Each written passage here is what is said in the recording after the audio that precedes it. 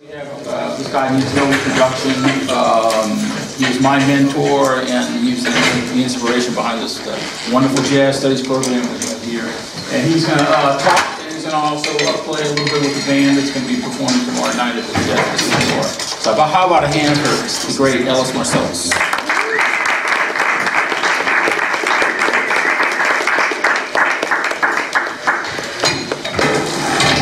Did I just get introduced? Yes.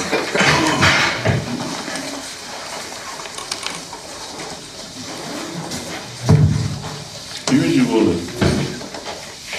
whenever I do this type of activity,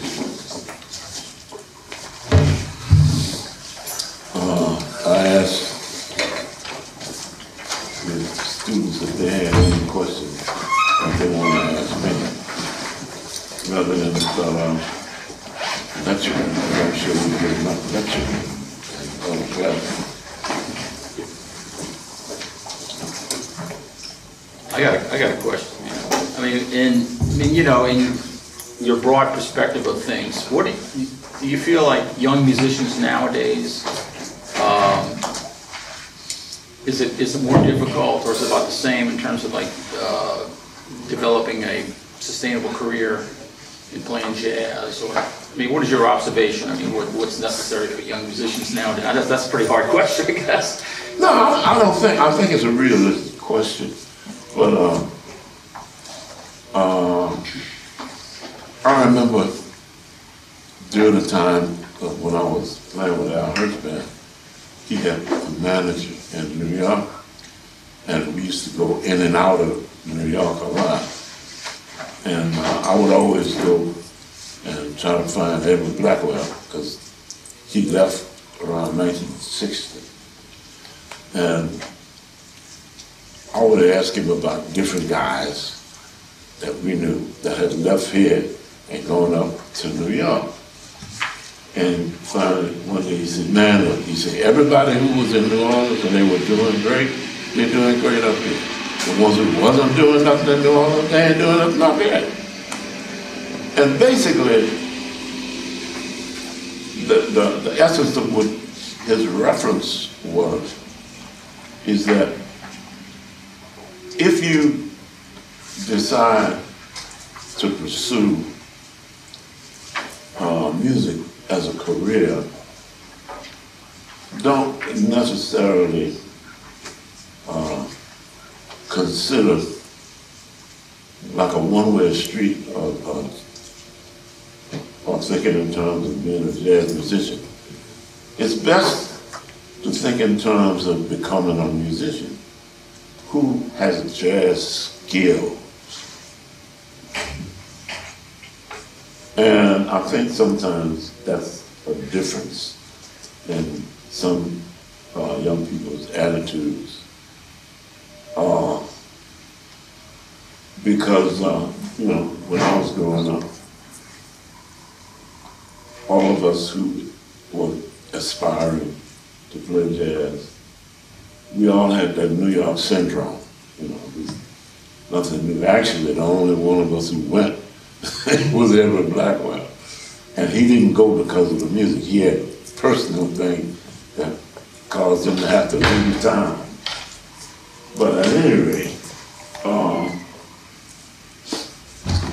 one of the things that I have noticed that has changed, now I'm looking at this more from the outside. It appears that those of you who may not necessarily be opposed to teaching, if you get a master's degree in jazz studies, you have a much better chance of university jobs than if you don't. And also, you have a good chance of continually developing your skills in a program. If it's a good jazz studies program, not all of them are good, But I think it's a plus today. You know, when I was in school, even trying to get a bachelor's, it was easy to get kicked out of school for playing jazz.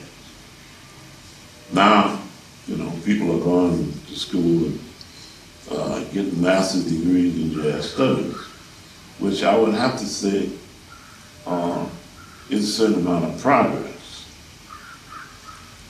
But for the most part, I still think that the primary situation is to actually become a top-flight musician who has jazz skills. Now that is just in relationship to going to school with the anticipation of working in some capacity after getting a degree.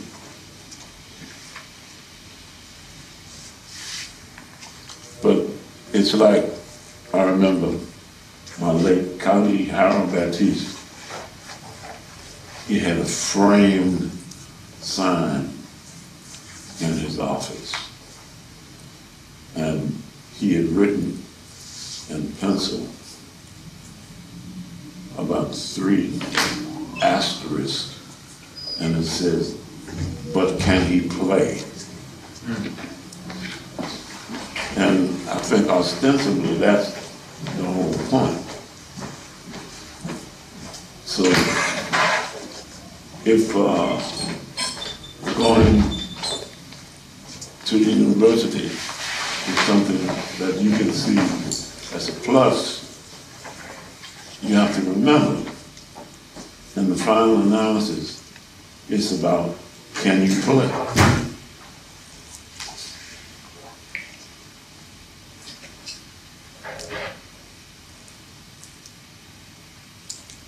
Incidentally, for those who don't know, that's Harold Batista. He can play. Yes. He can play. This is more from like piano players, pianists. A lot of like older mentors that I have, I always ask them who did they prefer, Art Tatum or Oscar Peterson, because Art Tatum is like this mastermind who plays it all, and Oscar is like, you know, he plays it all, but he's got this more bebop sensation to him. Did everybody hear that?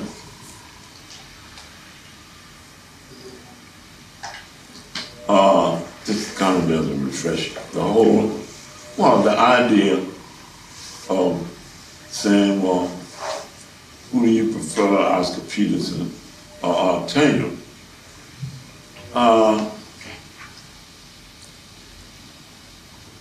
Art Tatum was a phenomenon in the first magnitude. There's a video at which Oscar Peterson is on, and Oscar was saying how he would get nervous whenever Tatum came to one of his gigs. And Tatum was listening to him, so finally Tatum said to Oscar, he said, look, you can like me, hate me, or whatever it is, but when it's time to play, just don't be concerned about that. You got to play. You know, so forget about it, like nerves or whatever it is that's preventing you from being who you are. There's an interesting book which is not about music at all. The title of it is called Say Yes to the Mess. And it was written by a businessman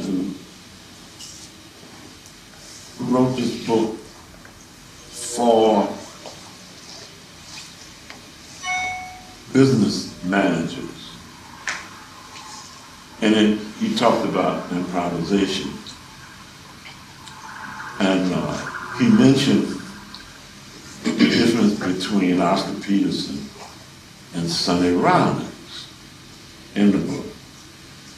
And he was saying, well, he was like an amateur piano player.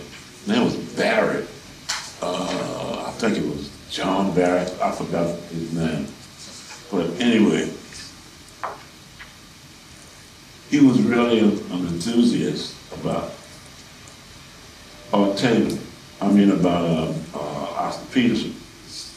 He said, but what he eventually noticed about Oscar Peterson was kind of a linear approach to what he did. And as a result, what you heard in Oscar was great playing of the same thing. Whereas he talked about Sonny Rollins, who was constantly trying to play something that he either had played and didn't want to play again, but he was constantly reaching for something. And the analogy in this guy's book had to do with informing people who are managers and businesses, to be a little more like Sonny Rollins in terms of trying to make sure you don't get stuck in one particular situation. There's a lot to that, especially if you're talking to some of the businessmen, because the competitive aspect in the corporate world is not quite the same, because in reality, Oscar did not compete against Sonny Rollins. But it was good to read that. All of you in here, music major, jazz studies majors, any business majors? The first year I came to the University of New Orleans to teach, they had the remnants of a big band. Charles Blanc had been dealing with the big band. And the lead trumpet player in the band was a business major. And he could really play that lead. So I was asking, because not always do you find everybody in a playing situation that is, if they're in a university, that they're majoring in one particular subject. And some of you may decide at another point in time to pick up something. I've encountered students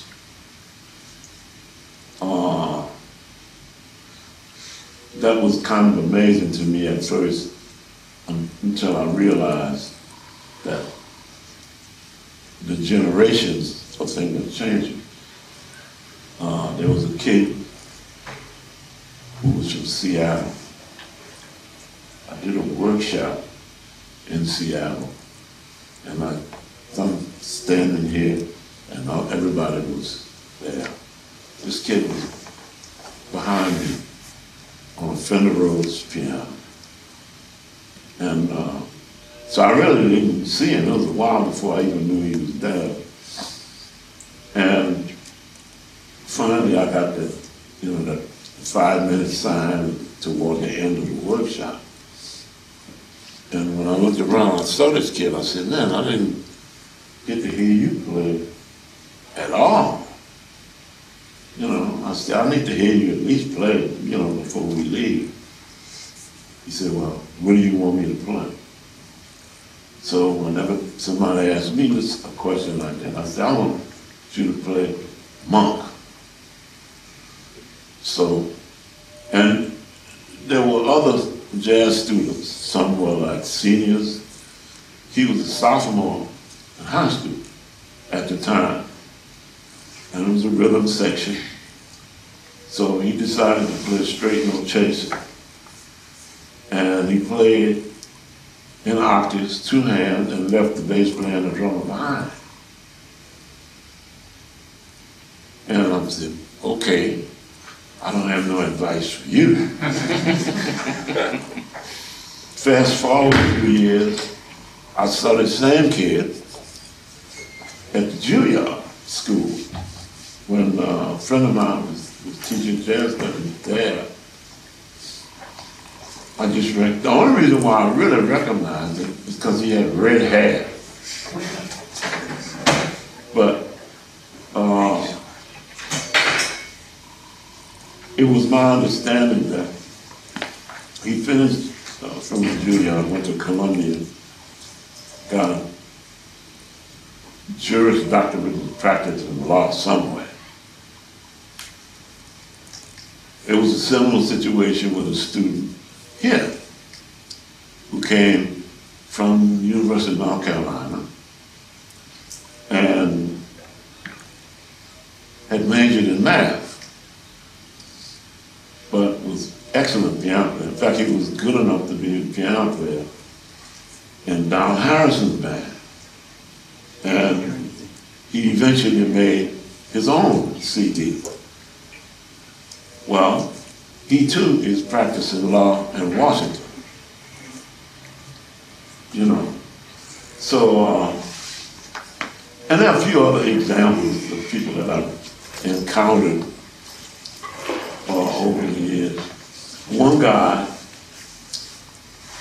I didn't meet for many years was a pianist named Denny Zeitlin.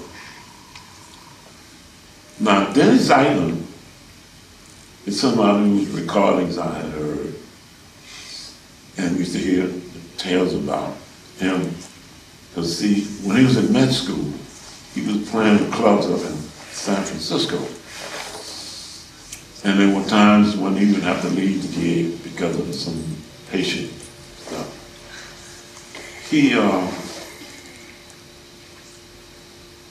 Eventually he became a psychiatrist. And the son of a good friend of my wife's decided to do a similar thing in practicing medicine, although he wasn't a musician. He majored in psychiatry and went to practice in San Francisco. So I told him, I said, look, I said, there's a guy out there who's been in the San Francisco area as a psychiatrist for a lot of years. I said, I never met him, but I've heard about it. I said, so if you, find out anything about it, let me know, because maybe I'd like to try to contact him. And he said, that's interesting that you would say that, because Denny Zeitlin ended up to be his mentor. Mm-hmm. Talk about like small world. So I went out to Frisco one time on a gig and called my friend's son, and he set up a lunch. And for the first time, I actually was able to meet Zeitlin. I don't know what it was, 35, 40 years down the road. And there's a lot of experiences that you can get if you are really good at what you do, especially if you decide that you're going to be a musician who has jazz skills. And I like to put an emphasis on that, because I think all too often there are young people who will hold these jazz programs and think in terms of being a jazz musician.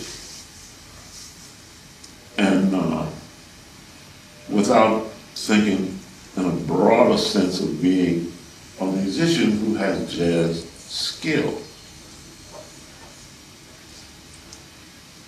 So I'm not sure how many of you fit into which category.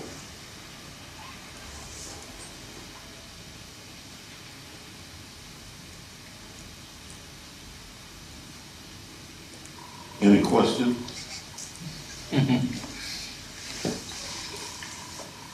Have you noticed any differences in how the music business is run? No. Business is business. You know, just I had a chance over the years to meet different people, some that Columbia Records. But all of business basically is business.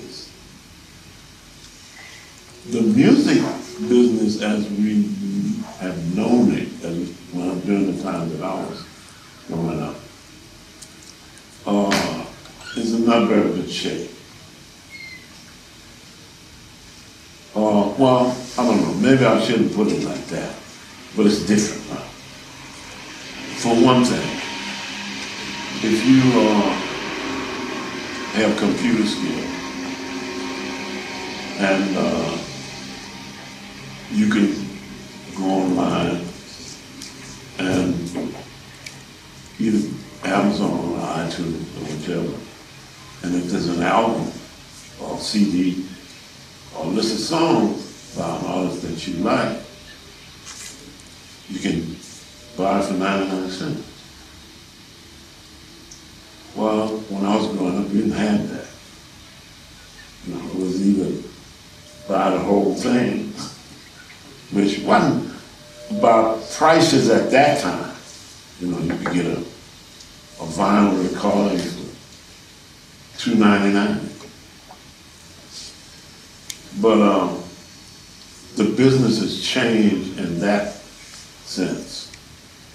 Now, there's also YouTube. You can go on YouTube. I was just,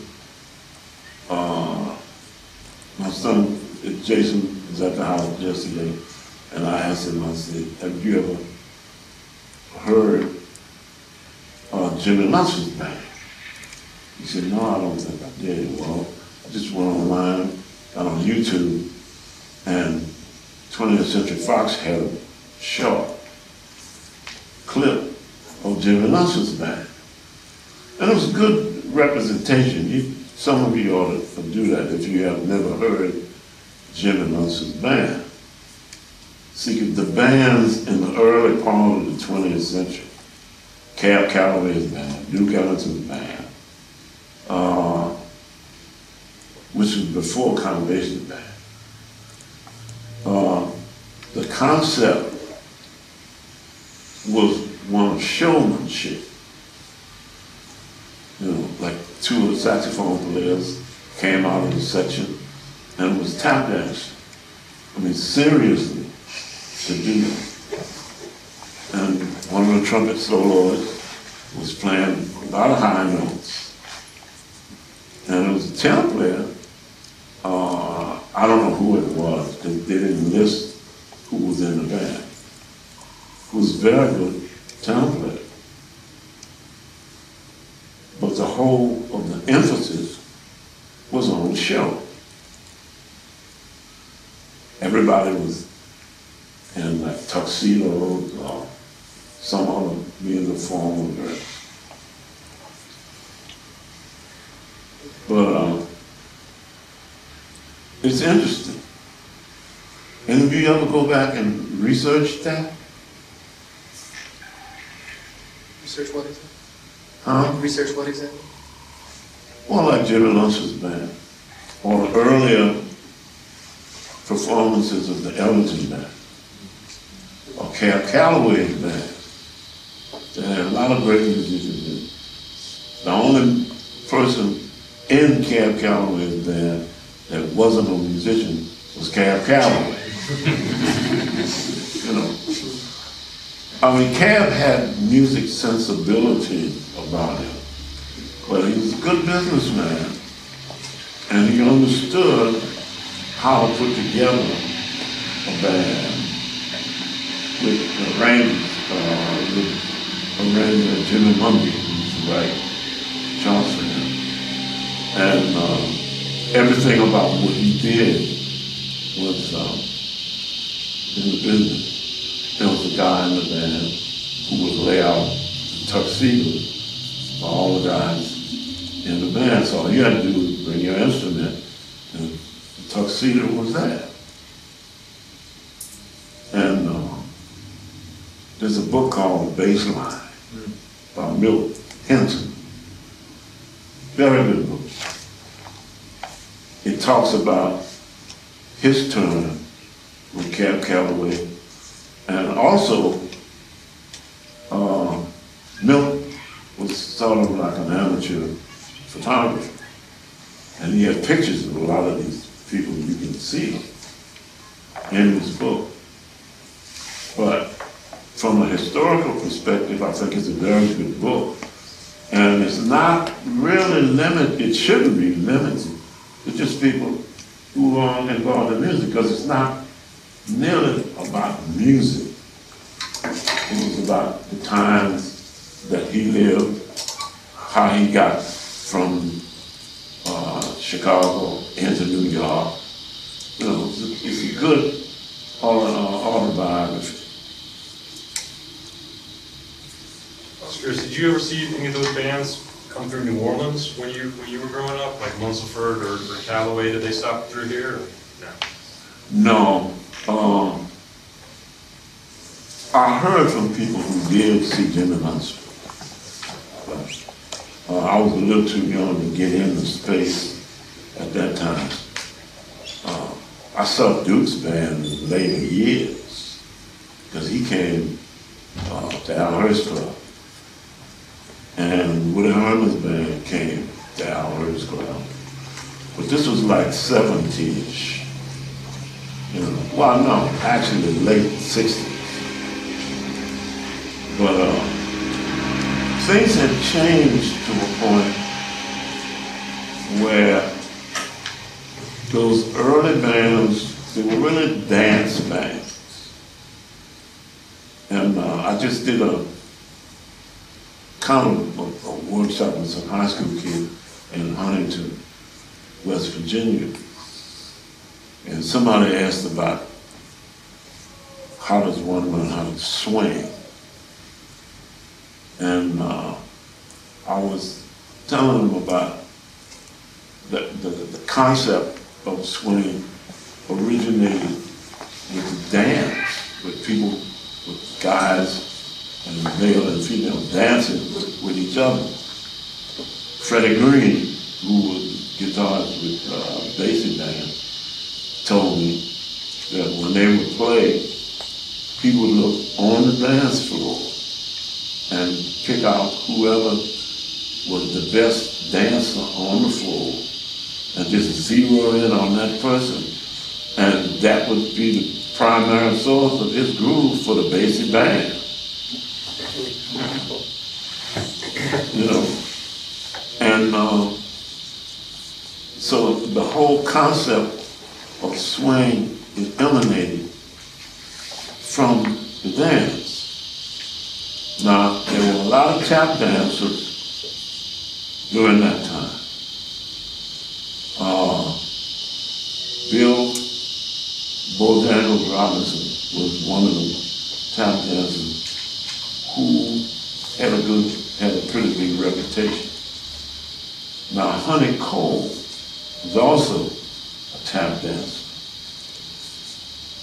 He was not too impressed with Bojangles, because he said, man, Bojangles would be dancing on his toes. He said, we was dropping heels. And a lot of what the drummers eventually picked up, which you know, they call bebop, came from that, from playing behind the dancers who were dropping heels, and that, you know, not just the sound, but the rhythm involved in what they were doing set the pace for what the bass drummers would eventually do. Because before that, all of the drummers, they just played four on the floor. Max did too, but you didn't hear it. You see, so the group of high school kids that I was talking to in Huntington, I asked them, after I told them about, you know, the roots of swing being a part of dances and guys and girls dancing, you know, I asked them, I said, do guys in your school, do they dance with these girls? Do you all dance together? And a couple of guys said, no.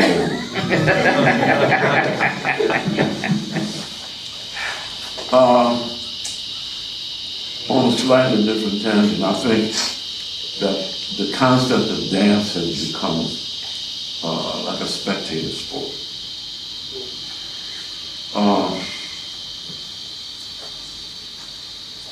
The guys and girls were still dancing with each other, you know, when I was in school. Started in elementary school. See, they used to have what do you call them? They played 78 records and had advanced technology. And the teachers in the elementary school, the female teachers in the elementary school would get recordings, and we'd have promote dances at the school after class. And like guys like me would be holding up the wall. You know, the teachers would come over and say, come on, get off of that wall. See that young lady? Go get her, dance with her. I didn't have no feeling for dance, nothing. You know. I mean, it took me a while to figure it out, but eventually I did figure it out well enough to not continually embarrass myself trying to dance. But at that time, I had no concept at all, not only about jazz or music or any of that. It's just what socially what people did. And but one of the things that I noticed,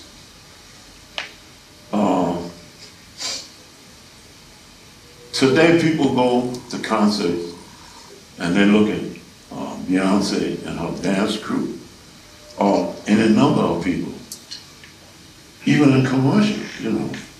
There are people who dance in groups as a part of whatever is being presented, whether it's a commercial or a show. And it didn't really just start like that. I remember during the time I was in the military, it was back in the 50s, television was sort of just about 10 years in, just hitting a stride. And there were groups, like Jackie Gleason had a show, and he had dancers on the show. And another guy who was with the Sinatra bunch, he had a show. And there were dancers on the show. They were all female dancers. Most of the time, if there were any male dancers, it would usually be in a Broadway show. So if you went to see a musical, musicals were popular up until the time that the break-even amount for a musical was at $40 million. Now, that was $40 million then. So there not that many musicals being made after that. But for the most part, that is the whole idea of the dancing, which has become a spectator sport, has its roots all the way back at that time when the television set became more and more popular in people's homes. Because the more people stayed home, the less they went to dancing. You know, I can remember my wife's mother talking about a place that they went in New Orleans, and where they would go dancing. But I think we have pushed it to the side now.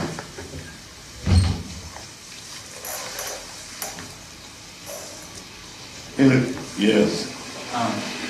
Yeah, I was wondering, over the years, through like your experiences in education, or just having musicians want to sit in with you on the bandstand or playing with people that you might not have heard before, are there any qualities in a musician that you hear that make you think, oh, this person can really play beyond just like, oh, he can play Cherokee at this tempo, or he can groove in this style? Like, is there an essence to hearing people that make you think, like, that this person can really play or succeed? I don't know if I heard it all. Any musicians, any people that... I'm asking, is there any certain quality or qualities that you hear in a musician, like if you're hearing them for the first time, that stand out to you, and thinking that they can play and succeed in music? That they can play what? Well, I guess, play anything and have a successful career playing music. Is there a certain quality that you hear in somebody that makes you think, okay, this person can do it, they can hang, or... Well, my problem with answering the question, see, I don't hang out. I done got too old. So whatever is going on, I missed it. And I don't know even musical types of TV shows. I don't know about that. If I'm looking at the TV, it's either the news or football. That's pretty much it. So I'm not altogether sure about what the situation would be, because I used to have conversations with my youngest son, Jason, which he's gone now. So every now and then we might snatch something. And he has very strong opinions about things, to say the least. And we had one of our few conversations last night, and like you were saying, they just don't have leaders like we used to have. Leaders of groups and the examples of leaders, which if you look at big bands, you can look at Duke and Count, Stan Kenton had a big band, Woody Hunter. And then there was some smaller, not big names that had bands, because there was work for people who played in bands. And the difference between then and now, every now and then I will catch streaming on my computer from Dizzy's Club in New York. And I get a chance to hear some of the musicians that's playing there, which I would assume is, typical of what's going on in New York with the musicians. And mostly what I have heard, I think the late Joe Temple, who was a baritone saxophone player in Lincoln Center Jazz, he had a very good article in this magazine that is printed at a university. I can't remember the name of it. And he was asked about being in New York and going out and listening to music. And Joe said, well, man, I'm not really interested in somebody's project. And there are a lot of groups who have, I guess, what they call projects. But the older I got, when I was able to sort of look back in retrospect, one of the things that I realized, in fact, that we were talking about last night, we lost a sense of community. Now, a lot of that could be said about the country as a whole, because I don't really think that any area of concentration, like if you young people, you are thinking in terms of studying jazz music, whatever it is that you happen to be doing is affected by the whole of everything else in the country, especially if you're dealing with some art culture which really emanated from here. So when the Musicians Union was against guys playing jam sessions in clubs, the Musicians Union said, well, man, that's free music. You don't get paid for that. Well, they didn't really understand what the jam session was really about. And it's true that it was free music. But at the same time,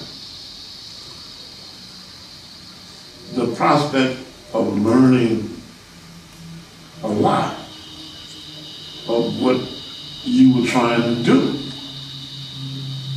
especially in terms of jazz or bebop or whatever you want to call it, being able to play with other musicians in a club situation, which is about it. You couldn't do it in school.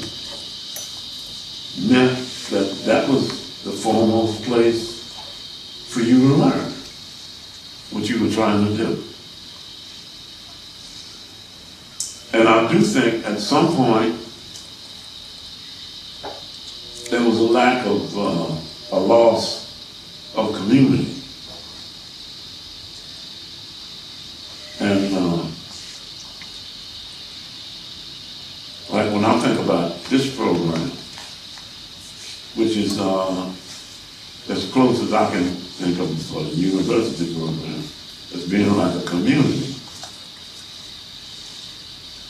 And in various, because I haven't really been to a lot of institutions, but some of the few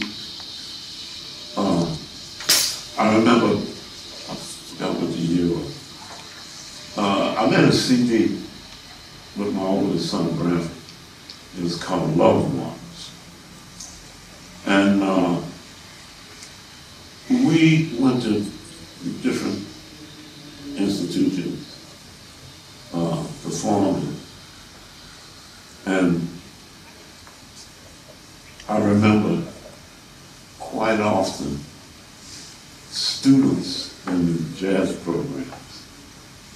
At some point, somebody in the program would say, well, after I get my jazz degree, and one day, Bradford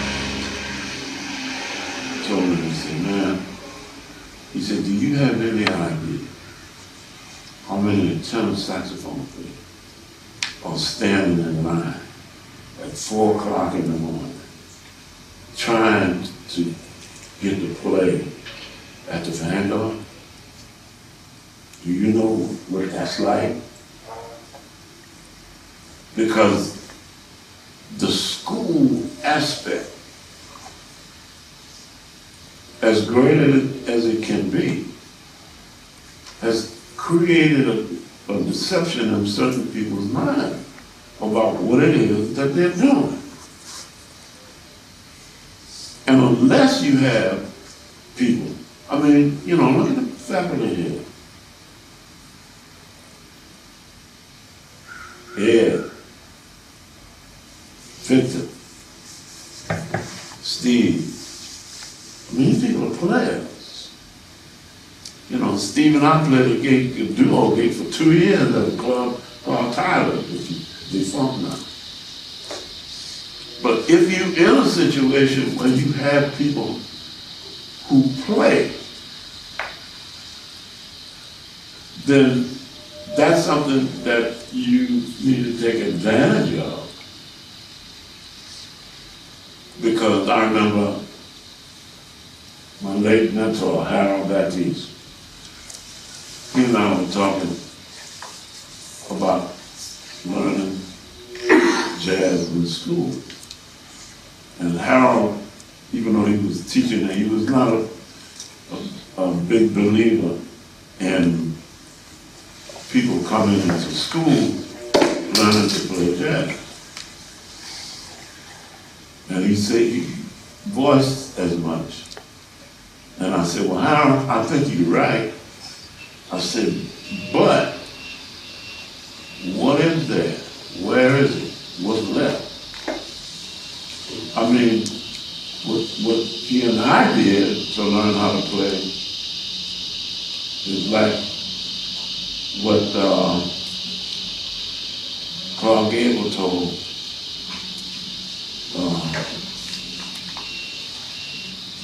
the female lead in Gone with the Wind.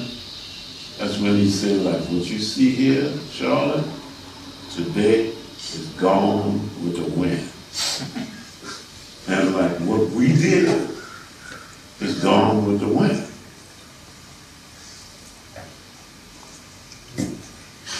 And there's no, you know, there's no way to bring anything back. Not that I think it would even be a good idea. You know, some of the pluses when musicians were beginning to move into smaller groups, like on 52nd Street in New York, you know, like every now and then on Fridays when I'm at Snow Hall, when I leave, Frenchman Street is reminiscent of 52nd Street in New York, with the amount of people that's on the street, the musicians, clubs across the street playing and all of that. As much of a plus as that was just from a learning standpoint, the country was in the throes of a war, which is called World War II. And the government introduced tax was 10%. Now, those people in clubs that had to pay the 10% were the ones who had bands, who had shows. You know, if you had a band, like when Duke Ellington was at the Cotton Club, they would dance, there was a chorus line, there was a comedian, there was tap dancers, there was a whole show. So they had to pay 10%, which wasn't a problem for Only Madden, because Only Madden was a gangster anyway. And they made a lot of money till they went to jail. But on 52nd Street, what you get are small groups, no show. You know, Charlie Parker and Dizzy Gillespie. Errol Garner was going from club to club playing solo piano during the intermission. And musicians that were playing small clubs, they didn't have to pay the 10%, but there was no show. And I can only imagine how much actual learning of music took place on 52nd Street then. Because we didn't have anything in New Orleans like 52nd Street. But there were places that we could go and learn. And also here, like we could go to each other's house and practice. You know, for a little while, I was a tenor player. I was in high school. And I had started taking piano lessons, but I wasn't all that serious about piano. And the tenor saxophone became the instrument of this time. Earlier, the clarinet in the jazz band was prominent. The jazz band, you know, like the Hot 5, the Hot 7, and different, what they call a Dixieland band. You had trumpets, trombone, and clarinet. Well, as things begin to change, when I say that, what I mean is a lot of things. First of all, the technology started to advance. People started getting the 78 records, which was only about 2.5, 3 minutes max. And then we called them on both sides. So you could get a recording. The first record that I had by Oscar Peterson was 78. And I had a lot of 78 records. And listening to this one.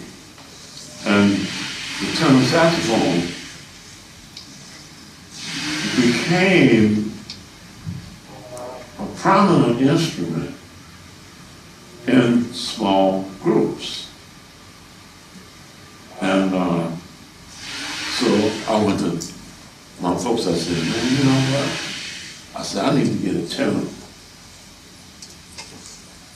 So my dad bought me a tenor. Now my father didn't know nothing about music. He couldn't carry a tune in a bucket. But I got a tenor saxophone, and I started to play in what at that time was called rhythm and blues band, whatever the popular song of the day was. And eventually, when I met, well, Harold was about 2 or 3 years ahead of me at Dillard University. When I met Harold and started getting more and more serious about music, and I'd practice learn some solos and what have you. And there's a club called the Dewdrop Inn. And on Sundays, there were jam sessions. Sometimes, and if some prominent bands would come in, then the club owner would not object to it. I know Basic Band came in, and Sad Jones came and started like a jam session. Sonny Payne and different people would sit there. Anyway, I would go on Sundays sometimes I play piano, sometimes I bring my cello. Now, the difference at that time, it was prominent for the jam session to feature simple songs.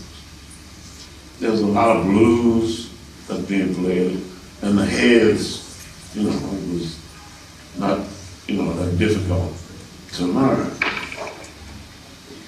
And because it was all primarily, simple heads, and then guys would start trying to show whatever they could do with the solo.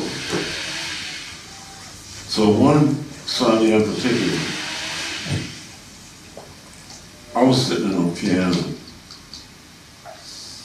and this tenor player started playing,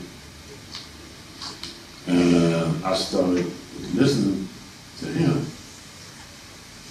And I wasn't even sure what he was doing.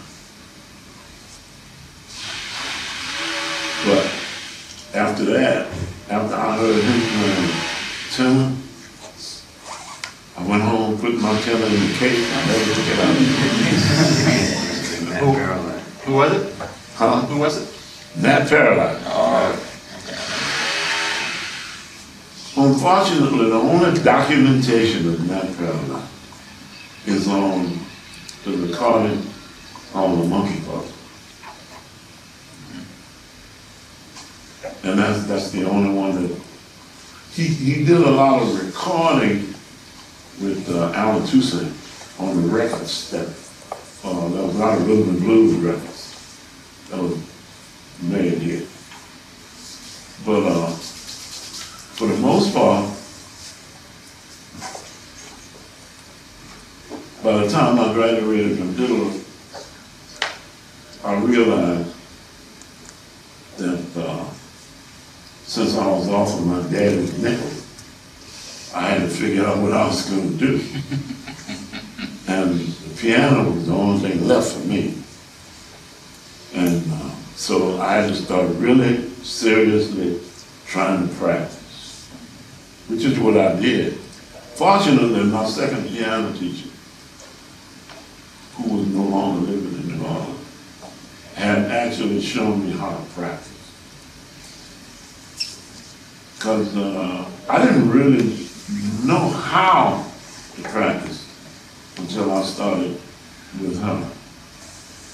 Things like hand posture, hand position, attacks, releases, all things like that. I didn't know about that. I had all kinds of bad habits. But the point is, I got pushed into an area that caused me to get serious. And it was either that or go get a real job. Hey Ellis, I want to, before Jason comes pick you up, I want to see if would you like to play something with the band? Because I want to remind everybody that Ellis is going to be kicking off the Sandbar tomorrow night, so hope to see everybody there. And he's going to be playing with Victor Atkins' ensemble. Thought it'd be nice if Ellis had an opportunity to play with the band.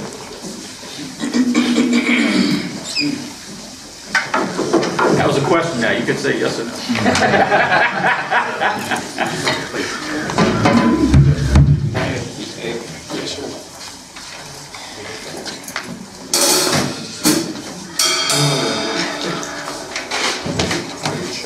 Notes in B flats, tail.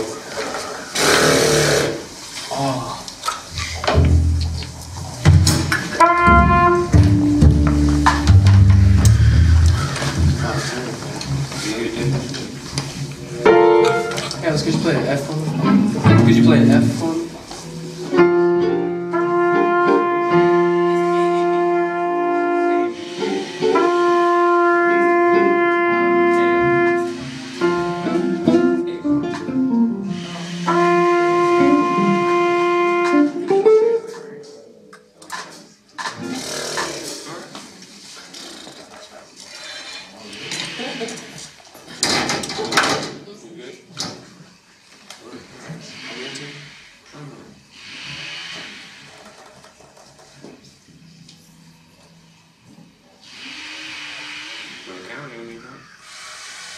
No, that's your bad.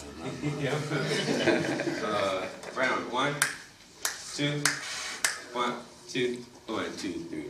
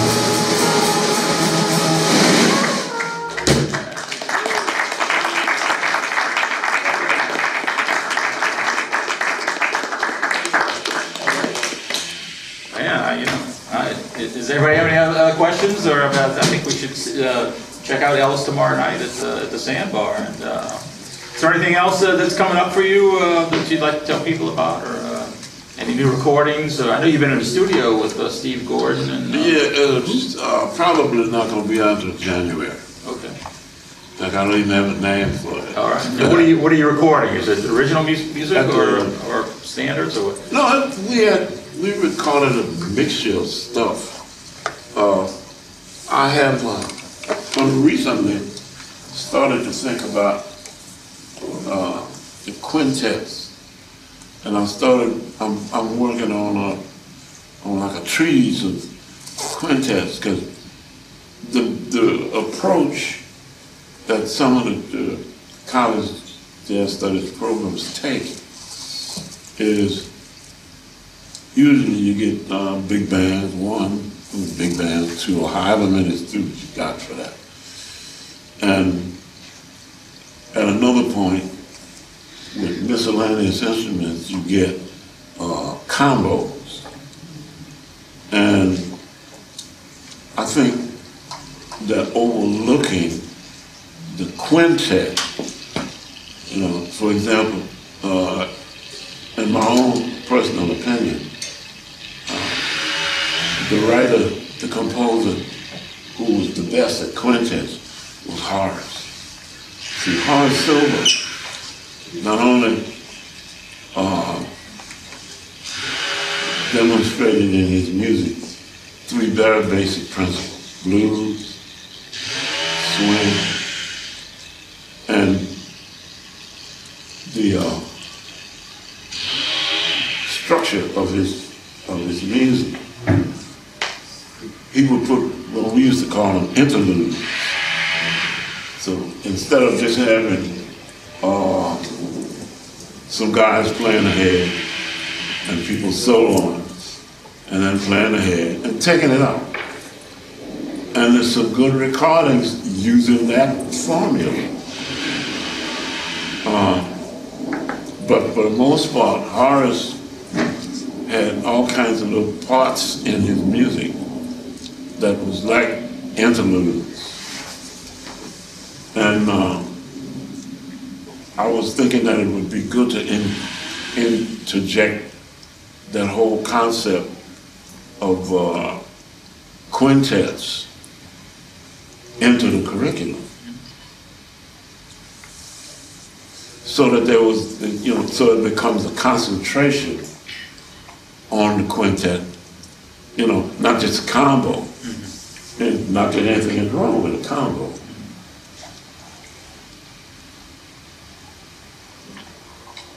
All right, well, anyway, I think that we're going to see you guys at the Sandbar tomorrow night, and how about a hand for the great Ellis?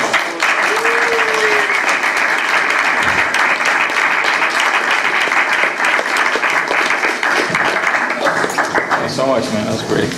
Wow, man. You're doing a lot of stuff. Oh, yeah. That was really interesting.